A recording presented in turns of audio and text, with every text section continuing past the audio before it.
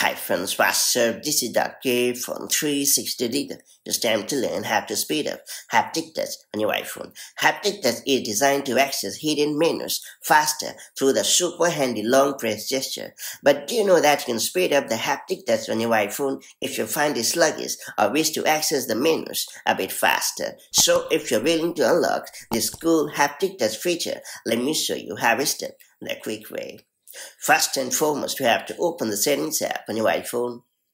Now scroll down a bit and then choose Accessibility option to proceed. Next up, head over to the Physical and Motor section and then select the Touch option. Next up, select Haptic Touch.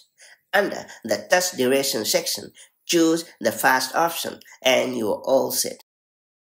It's worth pointing out that you also have the option to test how fast the haptic touch feature works on iPhone. To do so, just touch and hold the flower image to test the touch duration on the device, and that's about it. From now onwards, whenever you long press on a menu, hidden features will pop up a bit faster. Hence, there is a decent chance that you will enjoy using the touch gestures on your iPhone, and that's about it. So that's how you can easily speed up the haptic touch feature on your iPhone. If you found this video helpful, do like and share it, and I'll see you in the next video with more such handy iPhone tips and tricks. Till then, stay safe and have a good time. Bye-bye.